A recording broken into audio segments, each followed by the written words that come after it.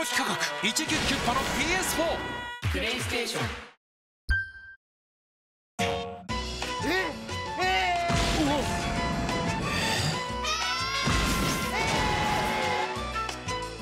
今だけ驚き価格1キュッキュッパの PS4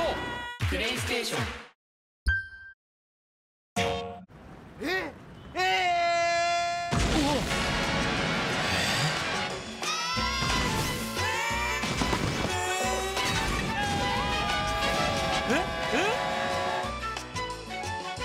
名作大作勢ぞろい、オンライン協力プレイもできて Hulu も Netflix も見れちゃう。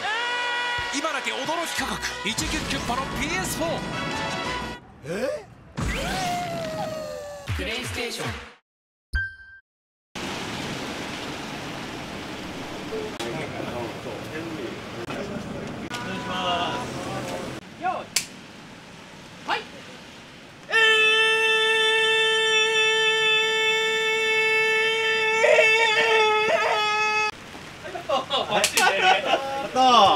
顔上、前の方がいいです。前がいいです。ちょっとフォーカス確認できたらいきます。これで、はい、最後の驚く形見て、すみません。フォーカスもう一回確認。あ、そうそう、オッケーです。ちょっとごめんなさい。すみません、ありがとうございます。すみません、ありがとうございます。すみません。ちょっと何どういうこと？カット。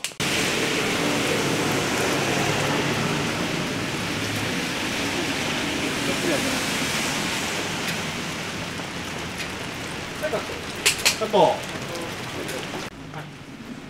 っていう口、そのえって言った感じの声は出さなくても、多分息だけがペッ出ちゃうんで、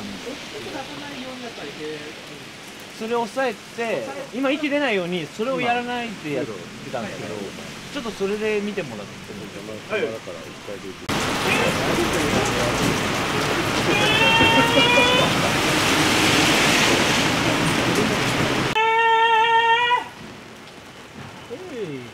い、カット。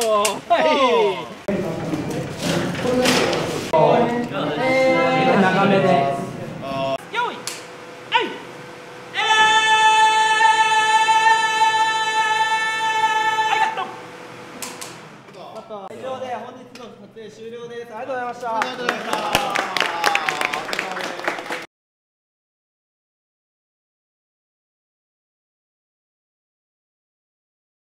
息が白くならない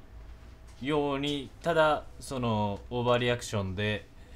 驚くっていう、その塩梅を探るのがちょっと難しかったです。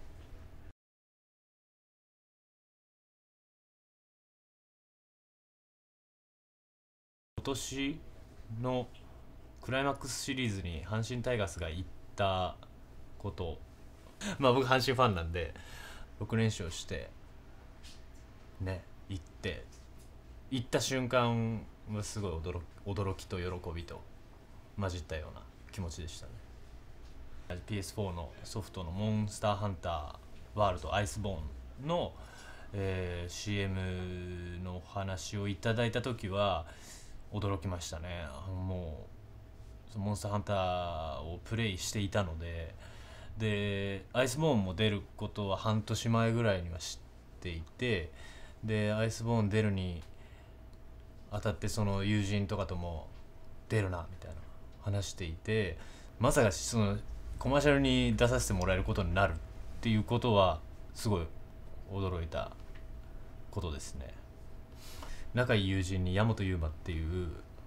俳優がいるんですけど、その彼が結婚して子供ができたっていうことは、まあ、驚いたし嬉しかったし、なんかその彼の中での変化とかも、伝わってきたりして、自分の中にもその影響というか一皮向けた感じの、っていうのを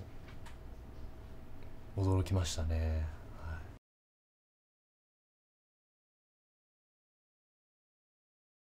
モンスターハンターワールドアイスボーンの CM がきっかけで、マネージャーが、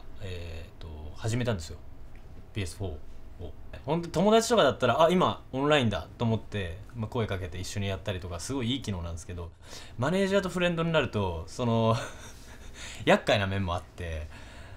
でフレンドになってるとログインしてると分かるじゃないですか。でログインしていて、翌日の僕のその仕事のスケジュールもちろんマネージャーだから分かってるわけですよね。で朝からロケだっていう時とかに深夜2時3時とかにログインしてることがで向こうもやってると気づくじゃないですか。そしたら LINE が入って明日何時か分かってる早く寝なよみたいなって言って、その日なんかマネージャー朝の7時ぐらいまでやったらしいんですけど、ちょっと腑に落ちなかったですね。ありがとうございます。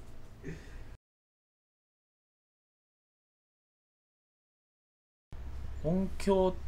というかスピーカーが、最初そのメインは2年前ぐらいかなに買ったんですけど、でそれ全部合わせるとそこそこの値段になるなという感じで、スピーカーでやってるんで後ろのモンスターのカサカサみたいなのがこっから聞こえるみたいな、相当いいっすよ、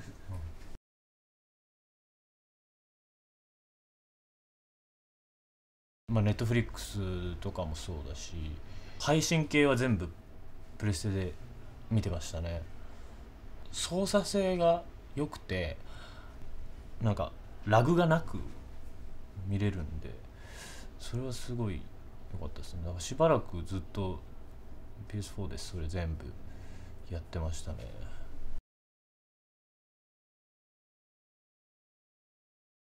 僕も子供の頃のゲームとやっぱ比べるじゃないですか。圧倒的に進化していて、泣けたりとかグッときたりとかそういう瞬間もいっぱいあって、没入感が小さい時ってゲームをお母さんに「いつまでやってんの?」とか言われてたイメージありますけど、そういうこともそのうち言われなくなるんじゃないかっていうぐらい感情的にも訴えかけてくるものがあったりとか、10年ぶりにゲームのハードを買った PS4 を買った友人からのすごいなみたいな、今こんなになってんのかよみたいな、その時のなんか喜びようというか童心に帰ったような表情、皆さんがこれからするのかなと思うとすごく羨ましい気持ちです。ぜひ楽しんでください。